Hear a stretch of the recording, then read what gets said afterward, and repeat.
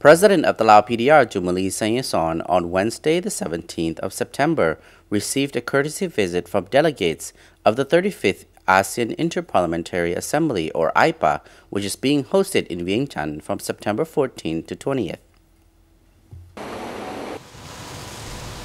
Welcoming the delegates at the presidential palace, the Lao president spoke highly of the visit to Laos in order to attend the 35th AIPA.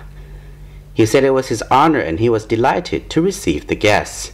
President Choummaly congratulated and thanked the heads of delegations and their delegates for attendance at the 35th AIPA hosted by Laos, saying that their participation reflected the support from the AIPA member parliaments being extended to Laos in hosting the meeting.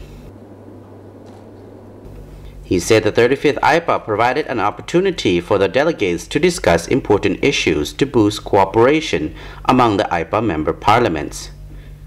As the ASEAN member states are striving to establish the ASEAN community by 2015, the Lao president said the 35th AIPA, which is being run under the theme Strengthening Parliamentary Cooperation in the ASEAN Community Building, was significant and coincided with the important time.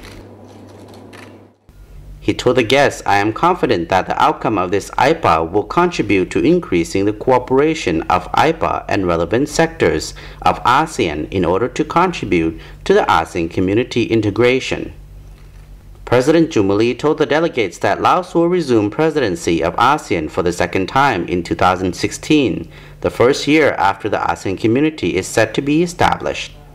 He expressed his confidence that Laos will continue to receive support from ASEAN member countries, AIPA, dialogue partners, friendly countries, and regional and international organizations. On this occasion, President Choummaly told the delegates that Laos had consistently adhered to its foreign policy of peace, independence, friendship, and cooperation. He informed the guests that Laos had enjoyed political stability and social order since the Lao People's Democratic Republic was proclaimed in 1975, with living conditions of the people also gradually improving.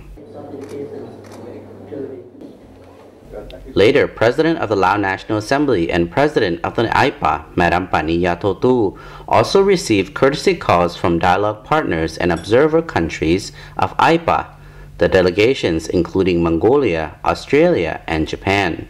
At the top, Madam Pani expressed her highly appreciation and thanked the heads of delegations and their delegates for their attendance at the 35th AIPA hosted by Laos, acknowledging that their participation reflected the support from the AIPA member parliaments being extended to Laos in hosting the meeting. She also said the parliaments were playing an important role in bridging the people and the governments. Madam Pani also spoke of the important mandates of the parliaments in considering critical issues, lawmaking, and amendments, which was proven in the fact that laws and regulations of ASEAN member countries have been increasingly aligned. The parliament's important role is also to consider ratifying various treaties signed among ASEAN countries. For these reasons, Madam Pani said the parliaments had contributed significantly in fostering cooperation within ASEAN and between ASEAN and their external partners, which had enabled them to gain a number of benefits. The 35th AIPA provided an opportunity for the delegates to discuss important issues to boost cooperation among the AIPA member parliaments.